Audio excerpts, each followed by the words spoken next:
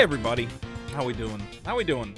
Don't expect a lot of big energy from me. It's a lazy Sunday, but I wanted to talk about this topic. We talked about this topic previously, and I think there's more to discuss. We're talking, of course, about this G4 debacle. Now, if you watched my last video on this topic, I think you know kind of how I feel about this. This lady, Frosk, weird name. I think it's, I don't know, it's based on some character, fine.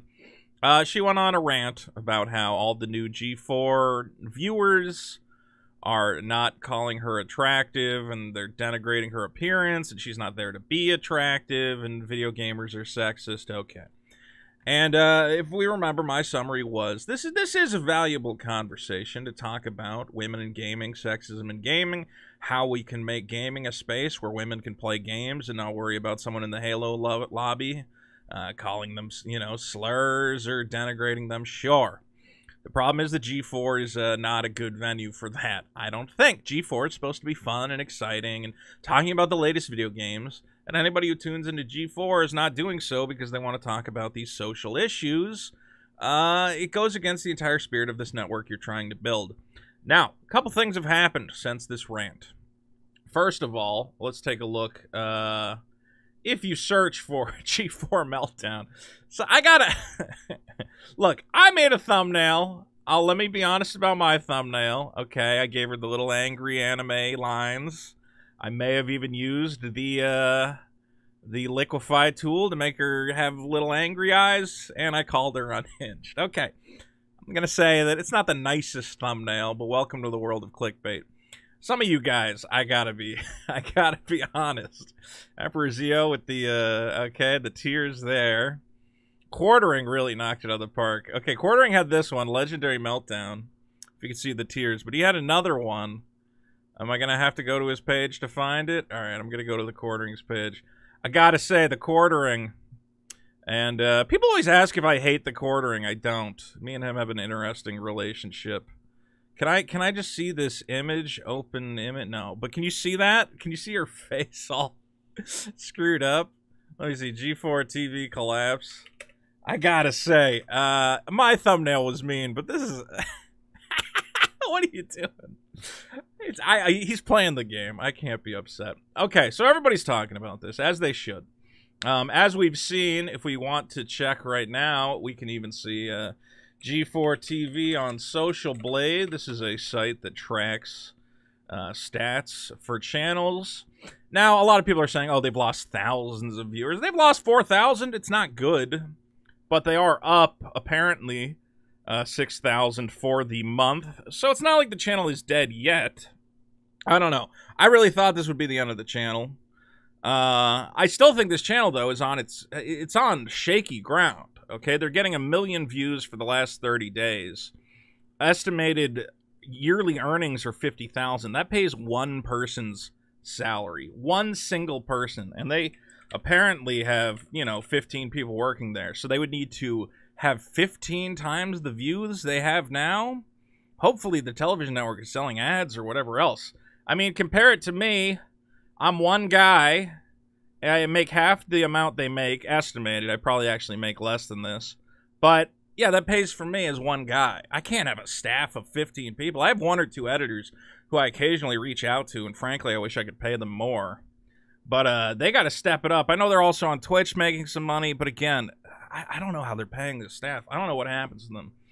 Now, the media has also dipped into this. The media, of course, is reporting it as the media does.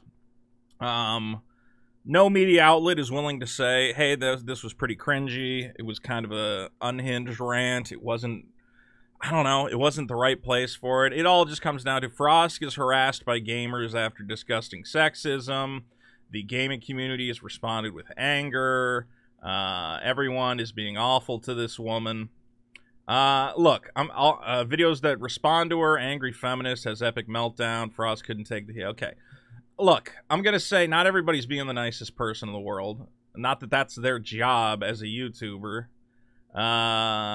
Some people are being mean and continuing to denigrate her appearance or whatever. But I don't think that ultimately matters because regardless of if some people are taking it too far, I maintain that that rant, again, was very confusing. She said certain things. She's like, I'm reading the same script as Adam, and yet I'm in trouble. And I'm like, well, you're not as good a presenter as Adam. You don't have as much history as Adam. That's why the fans are here for Adam. Or so we thought, and that's what I think I want to get into here. I will mention one more thing. They have shut down their Reddit. You have to have all your posts approved. They don't want people talking about this. I'm very surprised that they have left comments open on their videos. If you go to their most recent video, no one is talking about this. It's all about what this woman did. I said I feel really bad for everyone who's going to lose their jobs because one crazy lady couldn't handle some trolls. It's really bad PR for your channel. It's really bad. And also, their live streams that they're having, when this video was live, you are not able to comment on a live stream unless you've been subscribed to them for a month. So they don't want to talk about it. If I was them, maybe that's smart to not talk about it, but the problem is they're promoting it on their official Twitter account. They're saying, we stand with Frosk. All the hosts are saying, we stand with Frosk. I think the smart thing to do would have been like, all right, we aired it once. Some people have clipped it. They're going to make fun of it, and let's just move on and never talk about it again.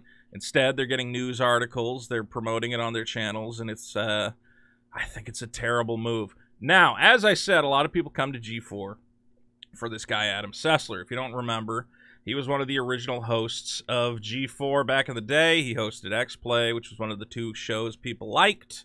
The rest of that channel was... There's 3 shows that people liked. They liked X-Play, Attack of the Show, and this cartoon called Code Monkeys. I thought all of these shows were terrible. I don't understand why anyone has nostalgia for them, but I'm willing to say, some of you in the audience, if you liked them, fine. Here's the problem. Now, again, Adam Sessler was the big get. Because, I mean, this guy's doing nothing with his life, but at least he's the only guy there who, you know, goes, well, this is still G4. I mean, we have the original G4 host back. And they even did this announcement video when they brought him on. As I said, here's Gus Johnson, another guy they brought on, who they've now had to bury because he had a scandal after forcing his girlfriend to get an abortion. Not good. And I don't have the details of that story, and I probably got him wrong, but she wrote, you know, one of those I've been victimized posts, and this guy has been canceled. But let's see what the big announcement was. Adam Sessler, gaming legend, X-Play royalty, afraid of monkeys. You know, I love talking about games. It's my passion, Jerry. You know, I love it so much I do it for free. So how about this? Just go jaw on with my manager. Let's get this thing done. Frosk, badass commentator, esports Grim Reaper. I didn't know this was in here. Tattoos. We're almost there on the deal, Jer Bear. Just gotta cross some I's, dot some T's. You know, the works. I find that woman insufferable.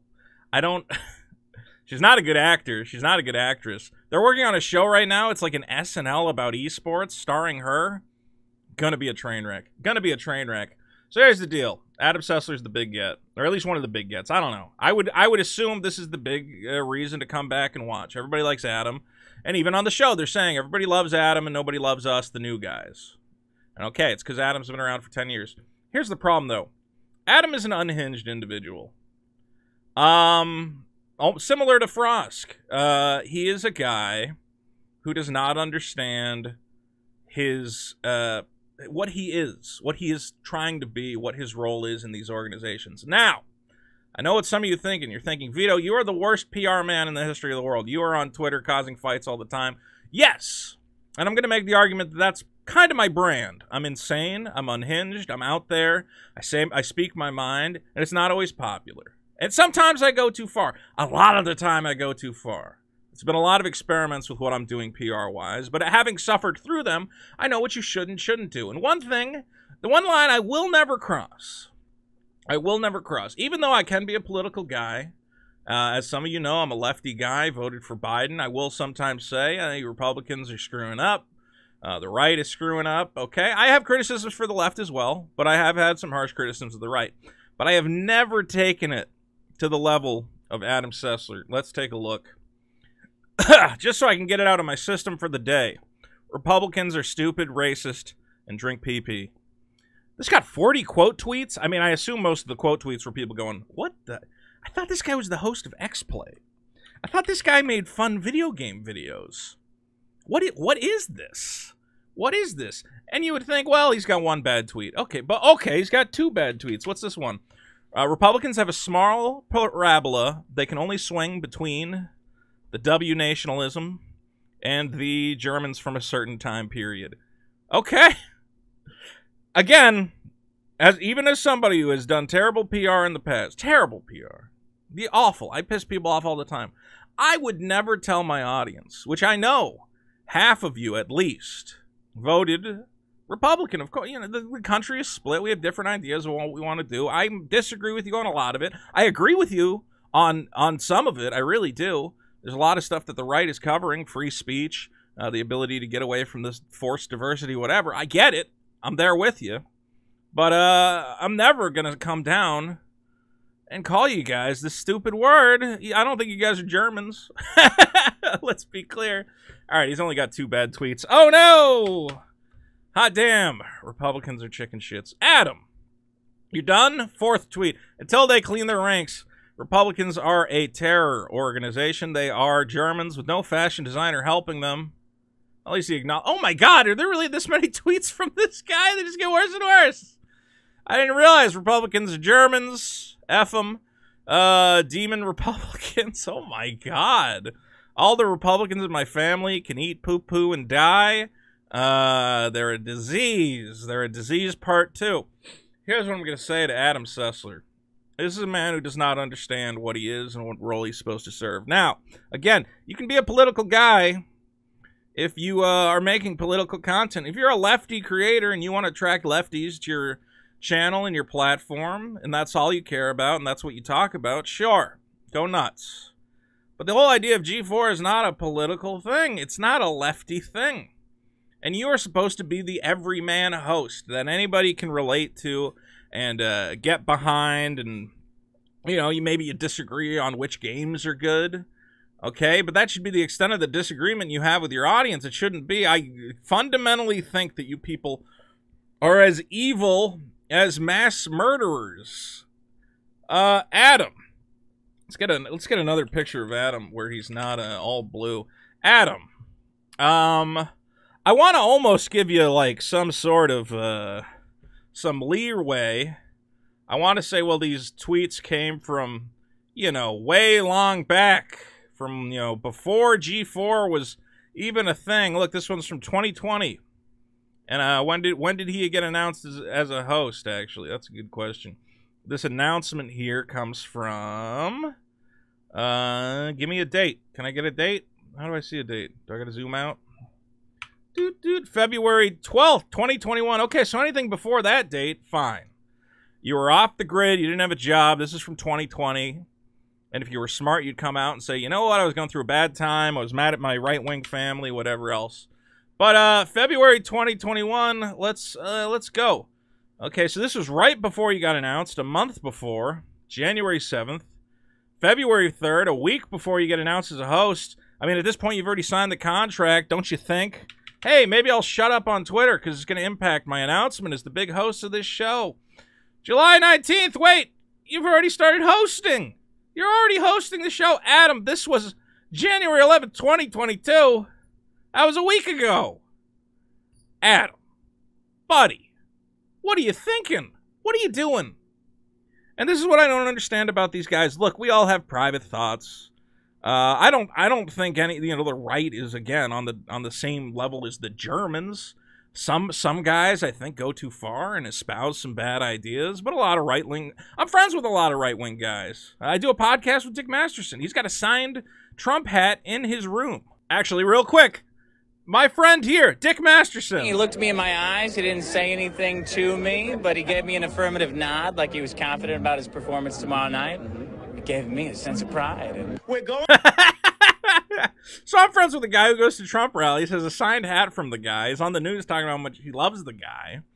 And even you guys in my audience who I disagree with politically on a lot of issues, we agree on so much else. I don't think you guys are murderers and psychopaths.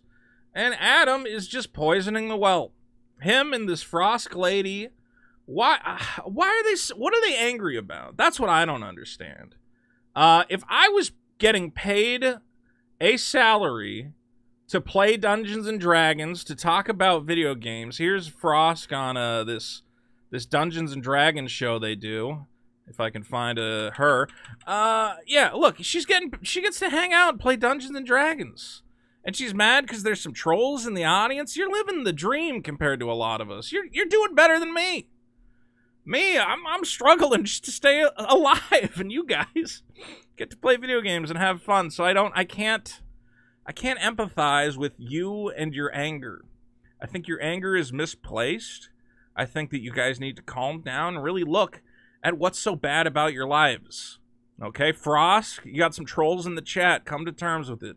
Adam, you don't like what the Republicans are doing. Okay, figure it out.